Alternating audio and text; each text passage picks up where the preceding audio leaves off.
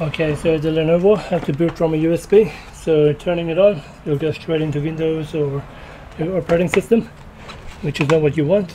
So what you want to do is bring the recovery menu, and all Lenovos, IdeaPads, Yogos, they have the special recovery keyhole here, which is that one there. Put it in, it will turn on, and you'll get a menu option.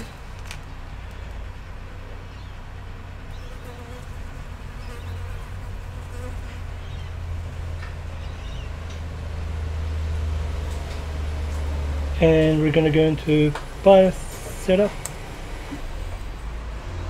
We're going to go to security, secure boot disabled, and boot mode, that's fine. If you want to boot off a CSM style USB, you choose that, but leave it as UEFi. F10 save settings, one sec. Alright, so this is what happens. That's perfectly fine, and it brings up the boot menu because there's nothing to boot from. But if you put a USB, it should automatically boot from that. So, and the hard drive I put in has no operating system, but you normally won't get that. So I'm going to turn it off, and I'll show you from the beginning.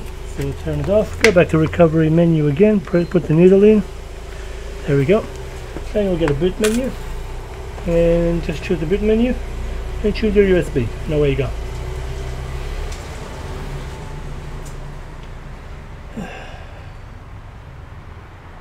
And after finishing your installation, you just simply revert the secure boot back, so it gets a nice boot with the UEFi enabled in the logo and the etc. Otherwise it will look ugly. That's about it for this video. Thanks for watching. See you in the next one.